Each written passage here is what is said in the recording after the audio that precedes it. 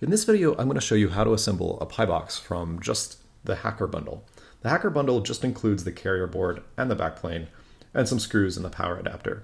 Everything on the right is items that you'll need to source and bring yourself. So this includes the 2 solid-state drives for storage, the Raspberry Pi compute module itself, the 1.3-inch display. You can use a knock to a fan. This is what we recommend for noise, for low noise. And then also an optional Wi-Fi antenna. And these are about $5. Also, if you're building your own PiBox, you're going to want to bring your own case. So we provide the files for 3D printing your own case, but you can also purchase the metal enclosure separately from us. Regardless of which one you use, this is a 2-piece clamshell design. So the first thing we'll want to do, if you have the display in hand, which again, this is optional as well, but if you do have this, you go ahead and insert the flat ribbon cable into the front of the backplane, like this. And this has a mechanism which will hold it in by friction. If you push that up, now that's secure on that ribbon cable right there. So I recommend putting a thin piece of foam tape, and you can get these double-sided foam tape pads on Amazon, and leaving the backing on this side so it just barely touches the PCB. What that does is it puts enough pressure between the circuit board and the front of the case to hold the display in place. And so let's go ahead and see that in action right now. And we'll go ahead and stick our backplane inside of our case, kind of aligning the display, and then sticking the grooves of the case into the backplane here, backplane circuit board. So with that in place, let's go ahead and secure that with these 2 hex head screws.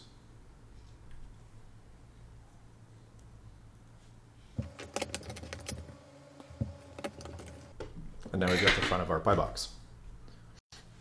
So with that in place, the next thing we want to do is actually go ahead and insert the drives.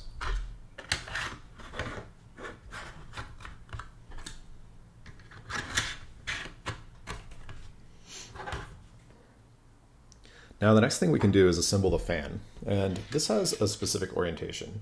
Make sure the fan blades, the open part of the fan, is facing into the case, as well as the part of the fan that sticks out, the cable rather, make sure that goes towards the front of the case, this direction. That allows you to kind of tuck the cables away neatly and not have a whole lot of excess left over. And so we'll go ahead and secure those with the screws. And these are for typical case fan screws, and they will require a bit of pressure, or rather a bit of torque, to insert, because what's happening here is they're actually tapping into the plastic of the fan itself. So it will require a bit of force. Go ahead and get one, and then you can get the rest pretty easily.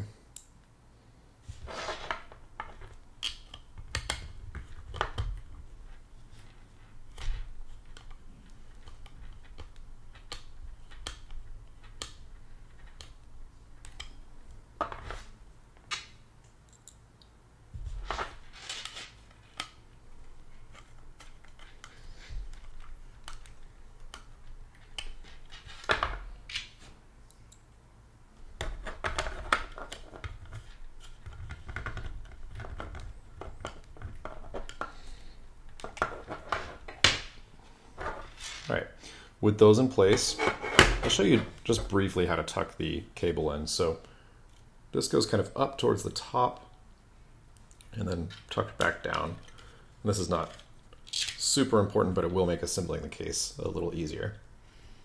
You want to make sure that the cable's out of the way of the fan, because this does get very close to the Pi itself.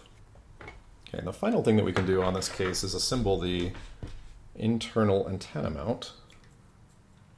So there's brass retainer nuts that come off of there, and there's a flat side to this that aligns with the flat side of the case here. So this goes right above the USB-C port.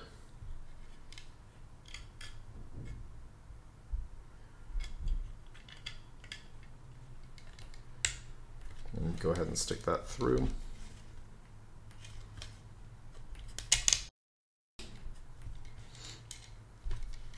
and then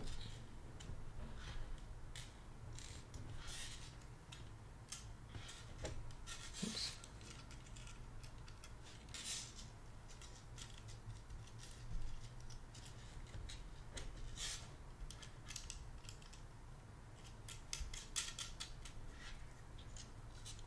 And I would just make this finger tight.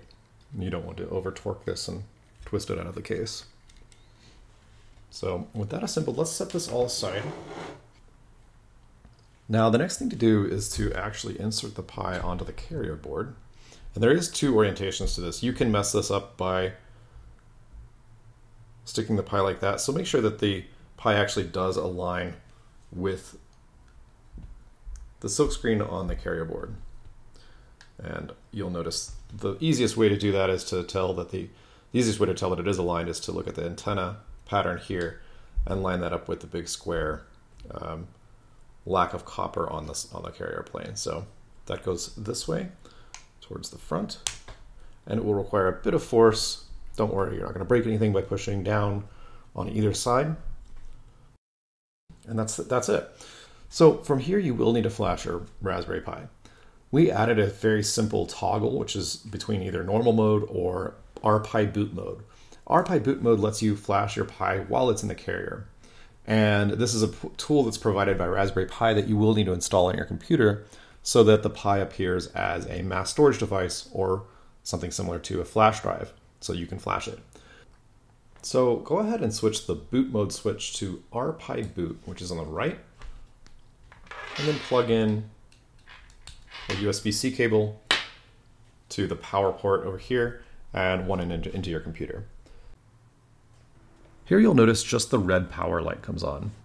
Once you launch the RPi boot utility on your computer, you'll notice the green activity light starts flashing and you'll see the Pi appear as a mass storage device, or rather a flash drive, on your computer.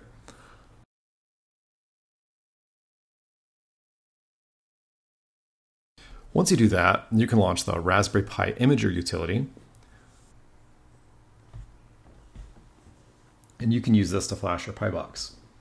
We recommend downloading one of our custom images, which has all of the necessary hardware support built in. For storage, make sure you hit RPi MSD and hit write. This can take around 15 to 20 minutes. Once you're done, let's head back over to the PiBox case. Once you've flashed your Pi, you can switch the boot mode switch back to normal and insert the carrier board into the case of your PiBox. So with that assembled, that's everything you need to go ahead and install the top clamshell. So there's two pieces here that need to attach to the boards, the antenna cable and the fan cable. To do the antenna cable, let's set the top down and take this very small connector and attach it to the top of the Pi. Requires a little bit of force, but it does snap in. And then likewise with this fan cable, give it some slack, and this goes onto the backplane, just like that. So with the antenna cable, it's a little less important how the cable goes. It's organized, but with the fan cable, it does need to go up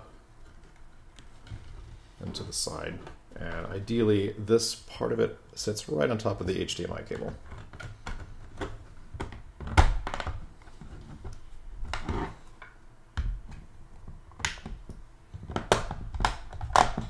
Here, kind of a satisfying snap when that all snaps into place. And notice there's no gap between the top clamshell and the front of the case. So that's everything that you need to do to assemble the PiBox, except for the screws in the back. So with those in place, you're ready to roll.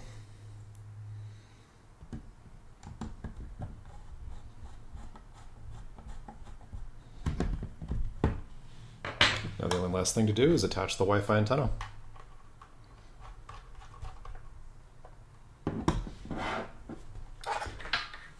Now we can go ahead and plug it in and power it on.